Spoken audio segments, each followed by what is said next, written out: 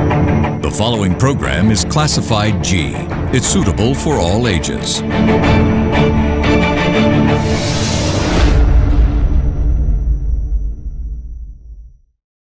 We would like to remind our viewers that the views expressed in this program by our participating guests are solely viewpoints of them who take part and does not reflect the views and beliefs of the Derana Media Network.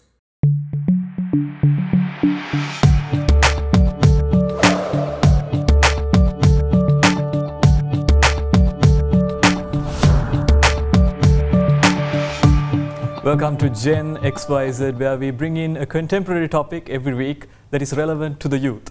And today something that is affecting a lot of us, affecting a lot of the youth that is studying, that is within schools, that is even the people that are in universities. Something that they have to commonly face is online education. Something that is common across occupations, across platforms, and something that has been in discussion for quite some time. But we see that the levels of people having accessibility to online education and how it has been working in the real world has been quite different. So there's a lot of conversation to happen there. So before we go into that conversation, it is my great honor to introduce you to our co-host, who will be joining us on Gen XYZ, Anuradha Wickramasinghe. Of course, you will have met Anuradha on Law, Land and Liberty. She does the very special segment on the law in the land, and she will be with us on Gen XYZ. Anuradha, how are you doing today? Pretty excited for this discussion. All right. A lot of important things to cover, and two very important people who are with us to take us through this entire thing. I'll give a brief introduction and then let's directly go into the topic. Our first guest is Buddhika Pathiraja. She's the Principal and Assessment and Curriculums Program Manager at Alethea School and Alethea International School. We are also joined by Ravinath, Peiris, the Managing Director of Royal International School, Kurunegala. A big commute to come to our studios. Thank you so much for joining us. So let's just get right into the discussion. I'm going to start with Ms. Buddhika Pathiraja. This is your field. I'm sure questions you get from parents, children, now the media also. And it's a difficult task, and it is a task that a lot of people had to do a lot of adjusting to. And I believe schools did a great role in that, and they had to stay home, and there's a lot of things that you all had to do, which some people would have not even thought of for a long period of time. My first question is going to be, how exactly have you all adapted to this online education over the years? How has this affected you? What exactly is this online education? How does that, in the real world, how has it, changed? Is it now something consistent, something constant that you all are facing? Or is it still changing? Are you still adapting to it? Thanks, Danitu, for having us. To begin with, I think online education, as we know it right now, is a COVID response more than anything else, because we suddenly had a situation where children could no longer come to school. So we had to get the school somehow to the children. Why? Once children go past grade 2 or 3 or 4 or 5, there's no coming back. If we did, our children wouldn't finish school until they're well into their 20s. So we had to do something. So it's a response to the situation, and I think everyone from those schools with resources and without have resorted to some way of getting schooling to the children, and that's what online education is right now. A very important context, and it's something I won't really catch on, is you mentioned that grade 1, grade 2, those are not years that we can come back to. Those are essentially the formative years of most children. And it's not only 1, 2, it's from across the spectrum, everyone had to go through this. How has it been like managing all of this? I want to, I believe Anuradha will also carry this forward. I want to ask you again, how has it been like? Is it still a difficult task for you? Well, I think you need to get a bit of context in as well, because there are schools with a lot of resources where when the school closed back in March 2020, there were schools who adjusted quite, I think it was overnight, where they actually got Microsoft Teams set up and school was more or less replicated to a cloud. But then you have those schools where there's no way that they can afford an investment that large. So teachers have gone above and beyond to reach out to those children, whether they sent work through WhatsApp or whether they recorded the lesson and put it on YouTube. Still, those schools are struggling the same way. So I think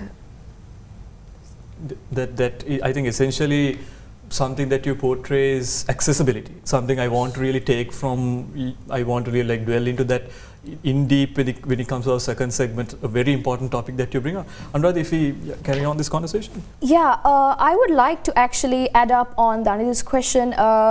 Mr. Ravinath, I'd like to ask you regarding online education, there's quite the negative light that has been shed right now. And as we know it, there's a stark difference in resource availability, as Ms. Buddhika said. What do you think is the slight positives that you could see in the immediate change to online education? There's definitely some sort of advantages that came with this distance learning. So yeah, thank you for having me. And no, you're right. The elephant in the room is obviously when it comes to online education, the accessibility issue, the device issue, and in the case of some households, electricity.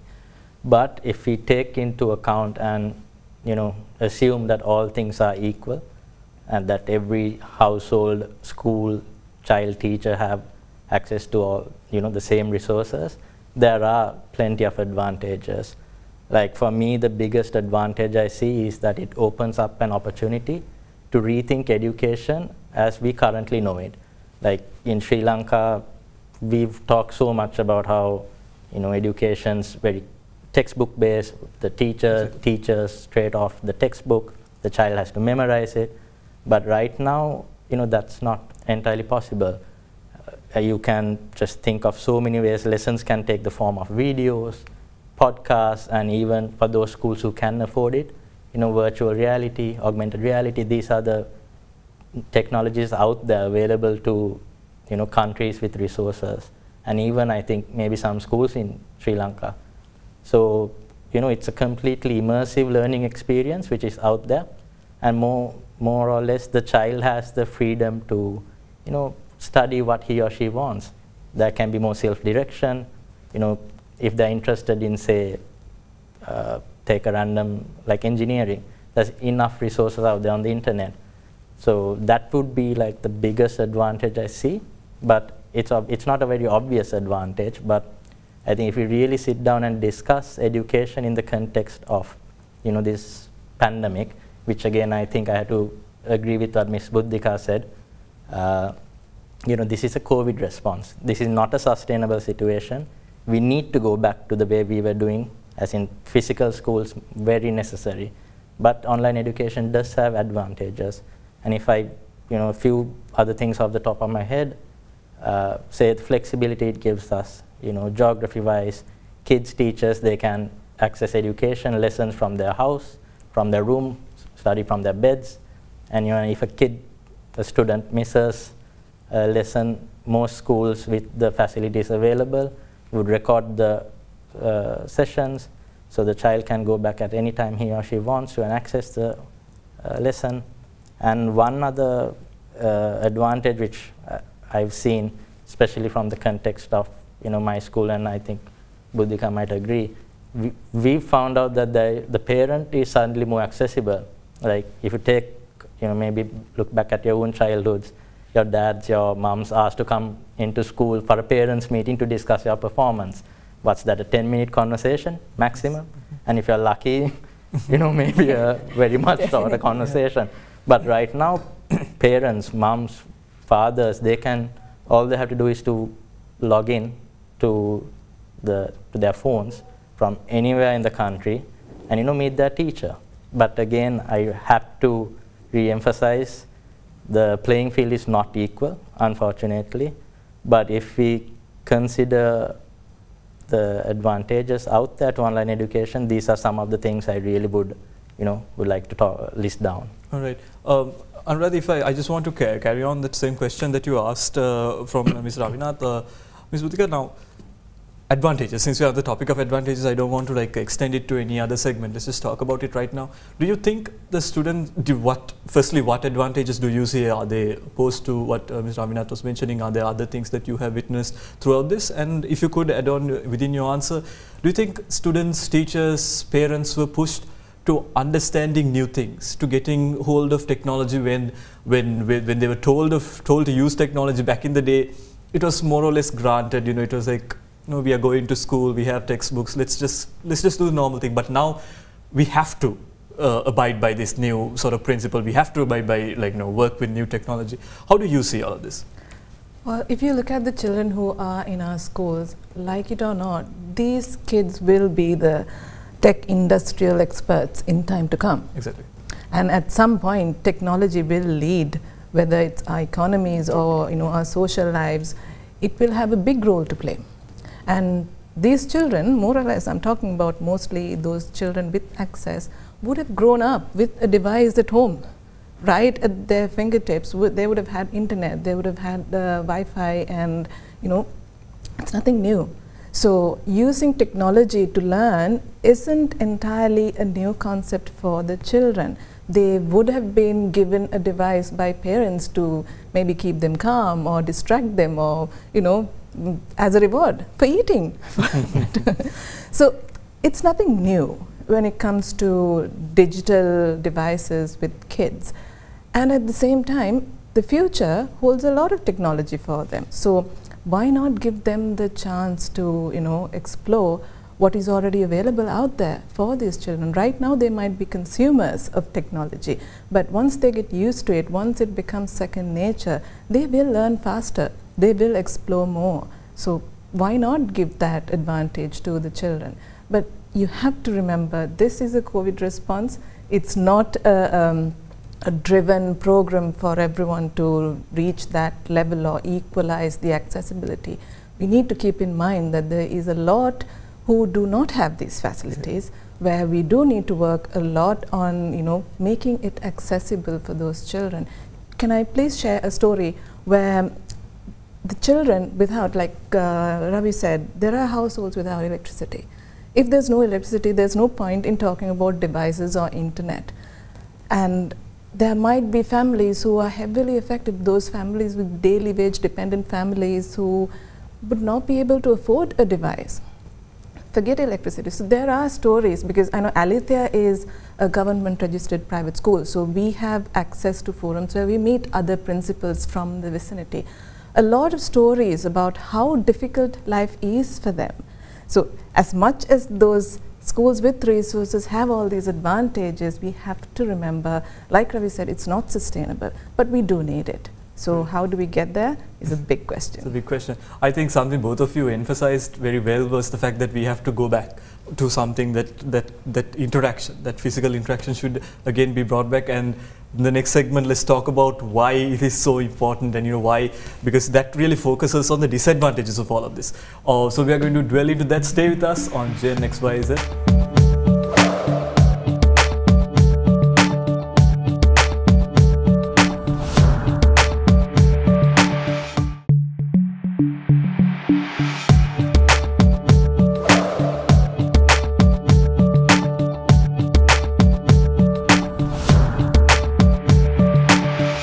Welcome back to Gen XYZ. We are in conversation about online education, and we have two individuals who are in the field, who are in the front lines, one would say, who have taken this fight forward for education. Ms. Buddhika Pathiraja and Ravinath. Mr. Ravinath Peiris, the Managing Director of Royal International School, and Ms. Buddhika is the Principal, Assessment and Curriculum Program Manager at Alethea School and Alethea International School. Once again, thank you for joining us. Anuradhi, something that I want to explore based on both the answers that I got was why we have to go back to this new norm. Yeah, and like definitely. Consistently they mentioned on accessibility. Yes. If there is something that we can really like discuss on accessibility, Anuradhi, where can we go with it? So I would like to actually emphasize on what Danidhu has just mentioned. Both of our esteemed guests here have obviously seen the ups and downs and everything there is to be experienced in this online learning world, even before the pandemic, because they are pioneers. So let's just address the elephant in the room.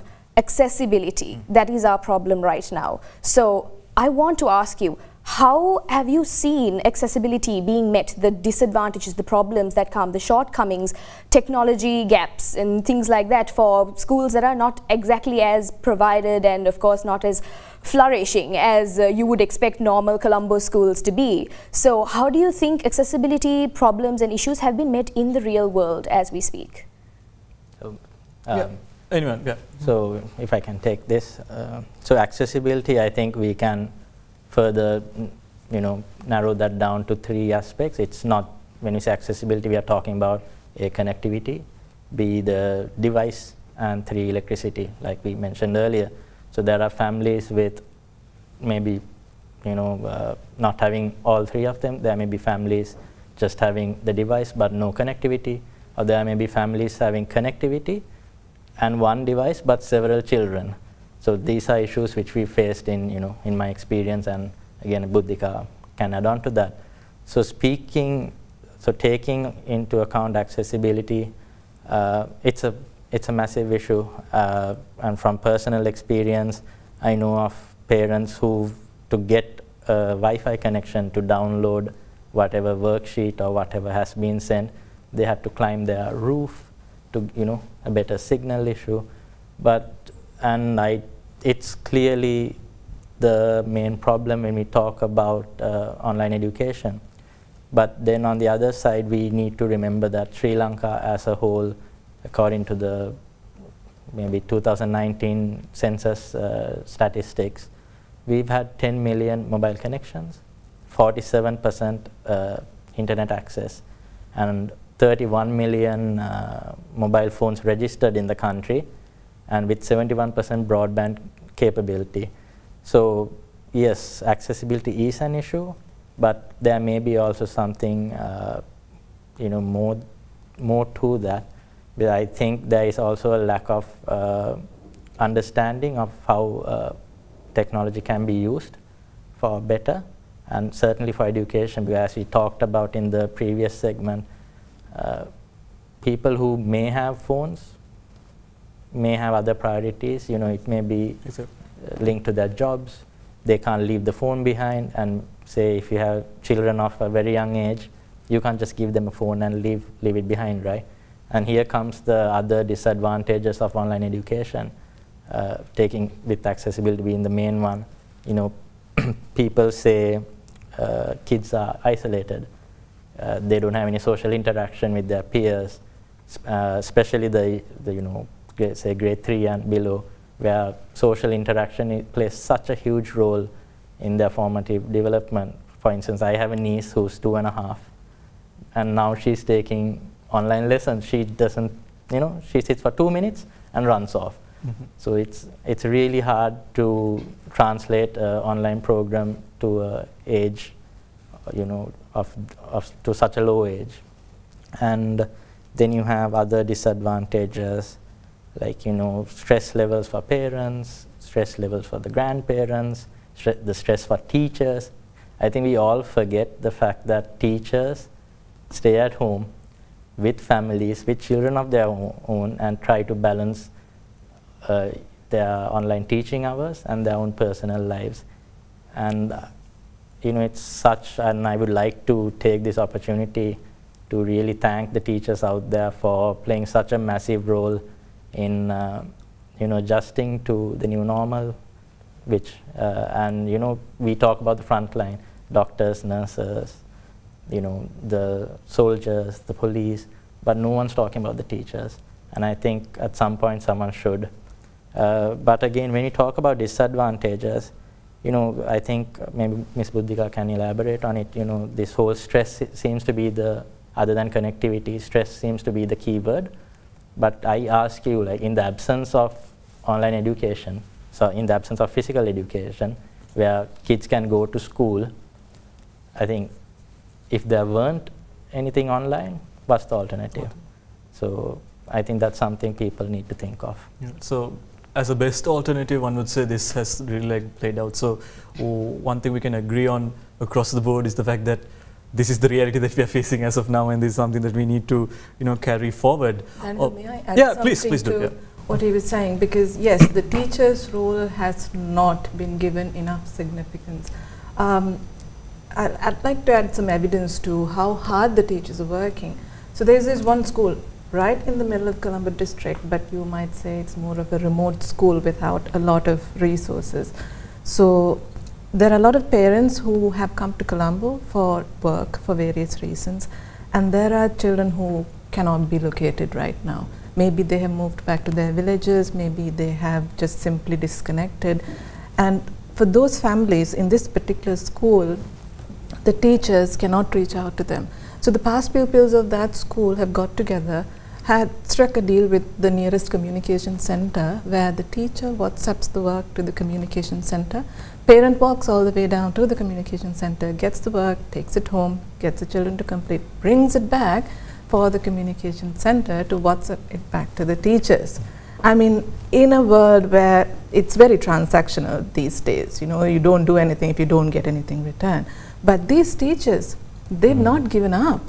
They've adapted to such extent where they would put the reload for the child, knowing very well if they didn't, the child will miss that lesson. And like I said, you can't go to the next grade without getting the basics of the grade that you're in. And then we closed schools last year. So the children who would have been in grade 3 need to be in grade 3. So these teachers are doing a fantastic job. And I think heroism is a very slow, very everyday process. And we put a lot of significance on deserved significance for the doctors, the nurses, like Ravi said. But when are we going to talk about the teachers and what they are contributing to these children? The formative years, like you said, is key.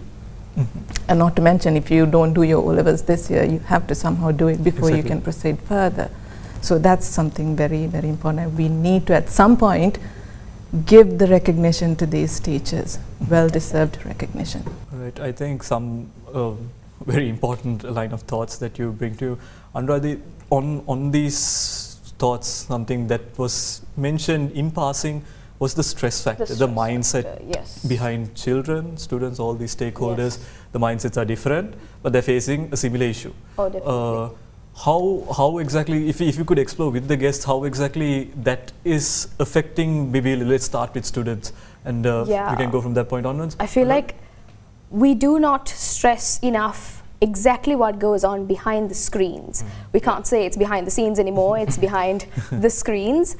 And we cannot stress the fact that the entire thing, where we can list accessibility down into, like our guest said, into 3, we can't fathom exactly how many subsections these 3 have. And one of those key subsections, I feel like, plays a massive role in all of these connections would be stress, would be mental health, would be things that are not actually regarded in this time of confusion and rush and trying to get your Zoom link to work.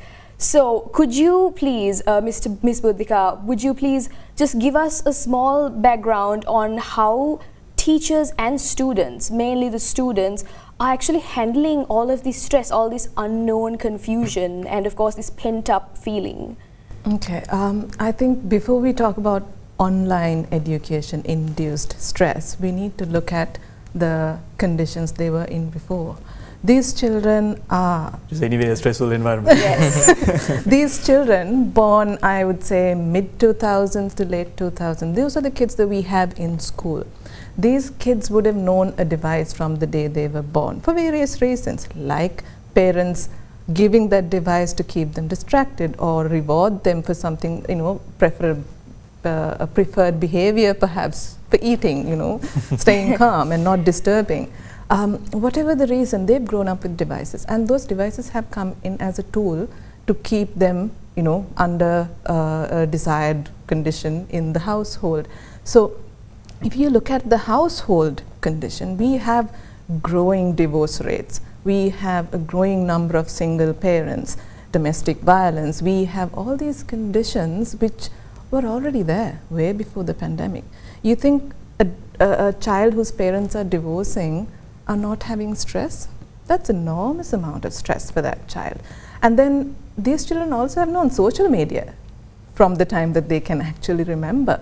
So what does social media do? It's a tool where you don't stick to one thing, you just keep scrolling down until you find something, even that, you know, the attention span is very, very limited, where you just move on.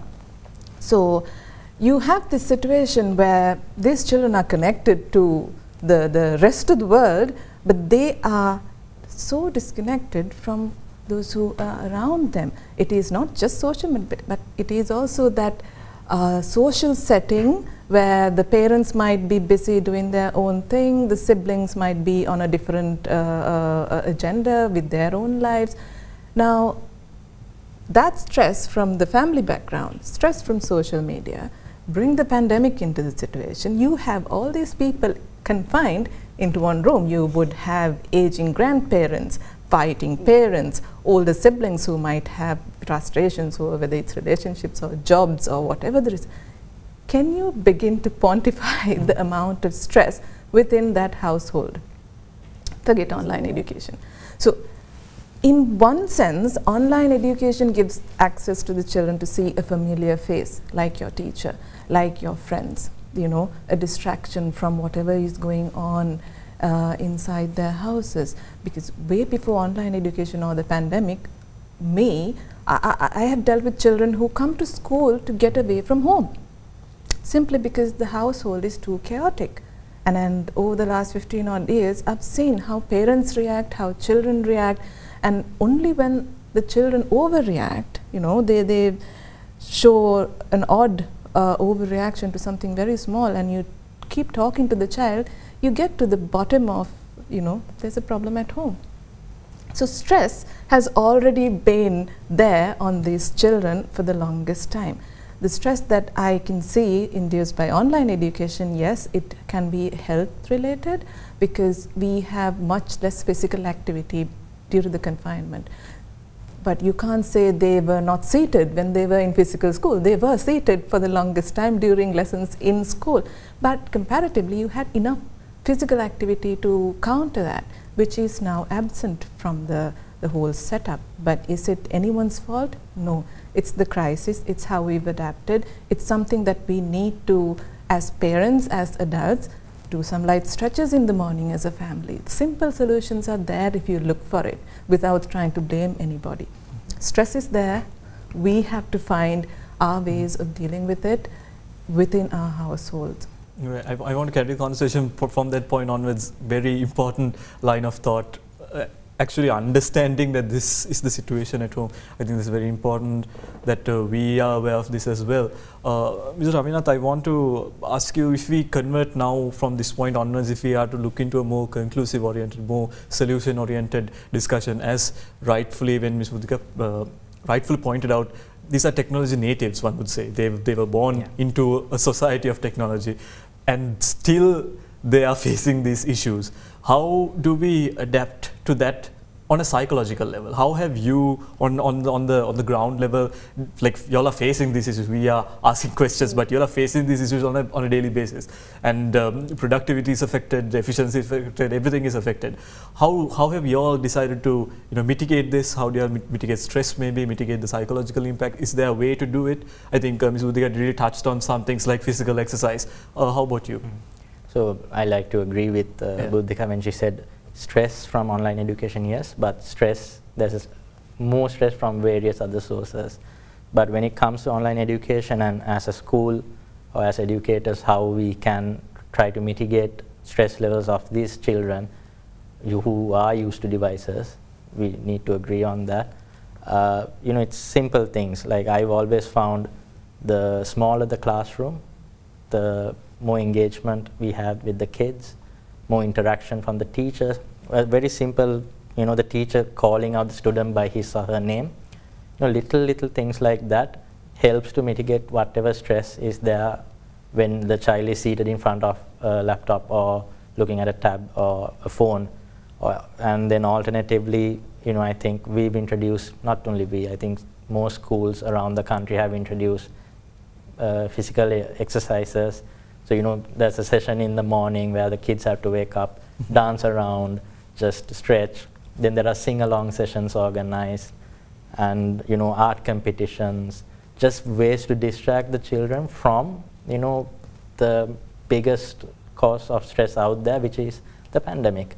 You know, and at some point, I think we may be not making a mistake, but I think children also need to realize at a certain age that this is actually the ground reality, that there's a pandemic and we all need to adjust. But we as educators, we try our best to, you know, hide them from the harsh realities this world has to offer. So little things, you know, just make, yeah. Just to add to that, times have changed a lot, where we need to re-look at how we parent as well. because end of the day, you're trying to sort of find a way to help a child emotionally, which is all, the cause of behavior problems, them not listening to you or them continuously, going against you. We need to figure out why it's happening. Exactly. Even if a child lies to you, there's a big psychological reality behind why a child would behave in a certain way. So unless we understand that, we are just hitting in the dark to find a solution. And if you look at parents who overreact to various, offenses, as they say, it's not really the child's behavior. The moment the parent overreacts, it's the parent's behavior we need to look at. But at the end of the day, we are all human beings. We would have all been through certain experience, and we are the sum of what we've experienced as children. And we would have got hurt or sad or angry at some point, and that definitely will affect how we think right now. So should we dump that emotional baggage on children when they misbehave is a question I think we need to reflect on. We need to separate our problems and help the child, because the child is in a storm of emotional turmoil, and at that point the parent has to step back. So those were some extremely pertinent issues, and of course very crucial points that were addressed by our esteemed guests. And of course there's a lot more to discuss on this psychology issue and how we can of course formatively change our behaviors in this online environment, and of course it's a lot to navigate. So let's discuss further on Gen XYZ right after this short commercial break.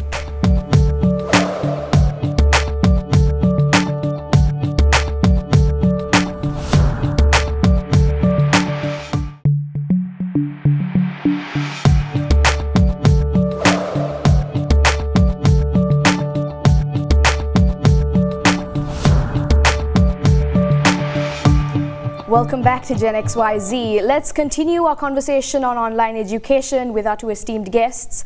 Now, we spoke about all the negatives, all the positives. We spoke about the current situation.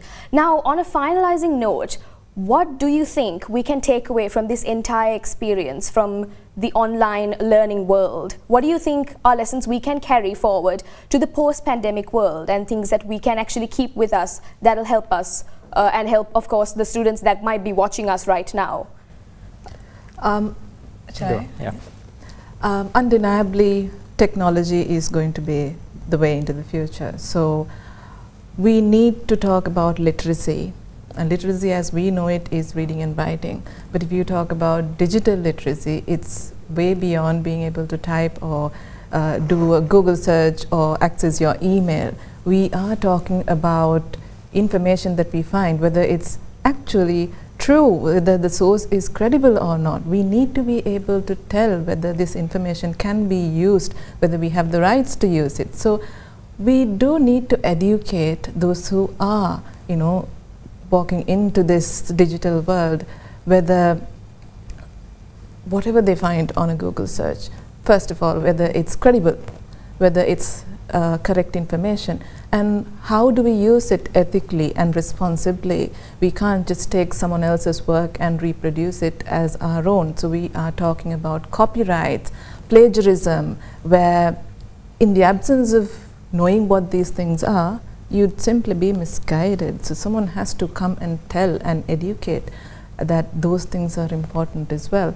And we need to know about cyberbullying, which is something that you seem to take off as an isolated topic and talk about, but it's well within the digital literacy aspect of being competent digitally. So online harassment, cyberbullying, being able to keep yourself safe online is part of digital literacy. So we need to make sure that all those people who are going into this tech online education are digitally literate. So that's one key component that everyone from the government down to any organization has to stress on. So that's one. And then we have exposed, like Ravi mentioned before, a lot of new tools into the classroom. We were that traditional pen, paper, pencil, mode of learning, and now we have like podcasts and video clips and virtual reality and augmented reality and so much that we know about. How did we get to know about it? Because we were pushed right to the deep end of technology overnight. And those are good things. So we need to look at teaching using all these modalities in a blended modality way of teaching, where we combine these new resources into how we teach. We also need to look at how children learn. So they are now exposed to audio visuals and different technology. So we need to see whether they are going to just sit, zip and listen to the teacher like we expect them to. No, they are distracted. And we're talking about attention spans of children, which has, I think, dwindled to goldfish proportions, if you may say. So we do need to look at how children learn as well. If teachers can prepare lessons where we talk about why we're learning what we're learning, why is it useful for us, why do we need to know it, what are we going to be able to do with it, that will make a lot more sense as a child, and motivate me to make an effort to actually learn. And we can also touch on emotions, because children are sensitive. That's something that has come through generations, without a lot of changes. Everyone's sensitive. So if you emotionally appeal to them through your lesson, you'll have a better connection with your child to actually learn. And in the absence of, I would say that every teacher manages to convince the child, this is something that you need to know. So we can resort to making it fun.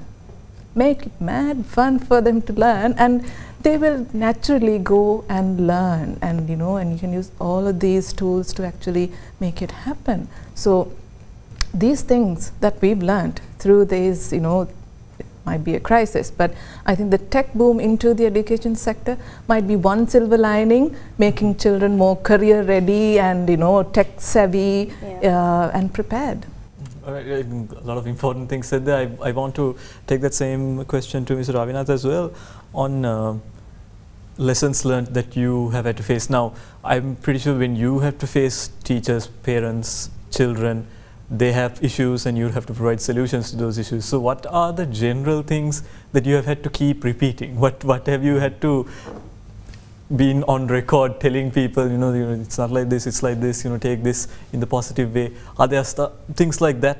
What are the lessons that you have learned in these scenarios? So I think Buddhika touched on quite a few points. When it comes to parents, it's how to use the device. So, and very technical related issues when it comes to, if there's now, I think we use Microsoft Teams. I think that's the most widely used platform across the entire world. So teaching the teachers and the parents that platforms like this, how to access these platforms, that has been one of the biggest challenges. And we get so many calls every day. We can't connect, resend the password. So the lesson's not there. So it's these micro level issues, I think, which have been continuously coming on. And this, I think, links very well with what Buddhika mentioned about digital literacy. So, but which a lot of people mistake with computer literacy. So sending an email, typing out something, accessing the internet, that is not what we should be aiming at. We should be teaching, and at a very macro policy level as well, focusing on how we as a country giving this, making people digitally literate. That I think is one of the most crucial elements, not just for us as a school, but as the future for our country, if we don't want to be left behind. Right now we are preparing kids, say a grade 1 child enrolls to 2021, they're out in 2034. I'm very bad at maths, I assume it's 2034. And we are preparing them for a world, which without a doubt, technology is going to be the main factor. So for instance, during 2020, there's a bit of research done on Sri Lanka and the use of technology. And the largest use of technology, the largest number of hits on YouTube, which is a fantastic source of educational material, is for songs and movies.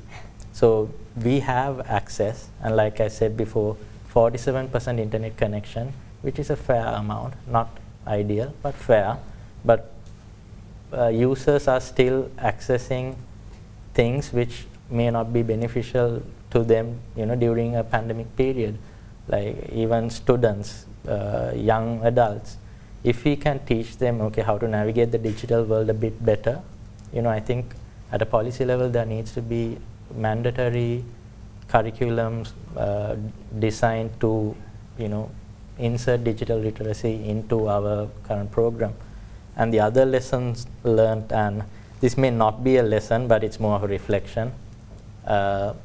I think we've all had conversations where we complain that the education system is prepping our students for a very memory-based exam. We just pass the exams. Exactly. And a lot of the root issues in our country come because of schools are not teaching students how to think critically, how to solve problems, how to work in a team, how to communicate. And these are, I think there are a few more skills out there. These are the established 21st century skills, which the entire world is trying to focus on. Mm-hmm. So COVID-19 has given us, and I think in every dark cloud there's a silver lining. You know that very cliche, the old saying. This has opened us, this has made us rethink, given us an opportunity to have a conversation on where our education system should be going towards. Slight example again, like we've all been brought in a system, or if we are brought in a system where end of the term there's an exam, a written exam, sit down 2 hours, write what you can from memory, you'll get a grade, and that continues on and on and on and on till we leave school. But in a pandemic situation, we can't send a paper, we can't peer over the shoulder of a child to make he or she is not copying. So this has forced us to rethink so many things. How do we assess our children? We are moving away from the traditional now. And I think this is one of the biggest lessons we can take from the pandemic. And I think there needs to be, at a very high level, some sort of intervention to, I hope I'm not saying something too controversial, no, but I think this is accepted fact. Yeah. Our education system needs to change. Yeah. Definitely. And last, and again, no policy changing the education system, nothing's going to work if we don't address the connectivity issue, exactly. The accessibility. All right. If I could just give Ms. Buddhika the last word we have about 1 minute left. In short, the message that you would like to give to the teachers, to the students that are going on, they are facing a bit of a, I think both of you also in leadership role have been facing these issues day in and day out. What would you like to mention? We are in a crisis. Let's not deny that. We need to accept the fact that this is not normal at all. But there are good things that we've learned. There are good things that we can take forward, which we need to do by all means. Let's not stress on what we don't have. Let's make the best of what we do have and move forward the best way possible. Be strong, stay strong, and keep your sanity intact for when the crisis is over. All right, I think some very good words to go to an end. Anuradhi, that was quite an interesting discussion. Yeah, it was definitely quite the interesting discussion. I feel like all the students that are watching us out there will actually realize that this change is not completely permanent, but it's not completely temporary either, and I feel like that's something they'll be looking forward to. Yeah, and something important that you all touched on, and this is not overnight change. This is something that we have to really look at. We have to look at on a long time basis. So thank you so much for shedding light on all of these subjects. Ms. Buddhika Pathiraja, the principal and assessment and curriculum program manager at Alethea School and Alethea International School. Mr. Ravinath Peiris, the managing director of Royal International School, Kurunegala. Again, a big commute to come here, and you've been here, given us a very important message to take home, to really think about. Thank you once again for joining us. I thank our viewers for joining us, and on behalf of Anuradha Vikram Singh, our co-host, I'm Dhanidhi Thanawasam. Thank you for joining us on Gen XYZ. Join us again next week as we bring in another contemporary topic, a weekly issue, and discuss it with how it's relevant to the youth. This has been Gen XYZ. Thank you for staying with us and have a great night.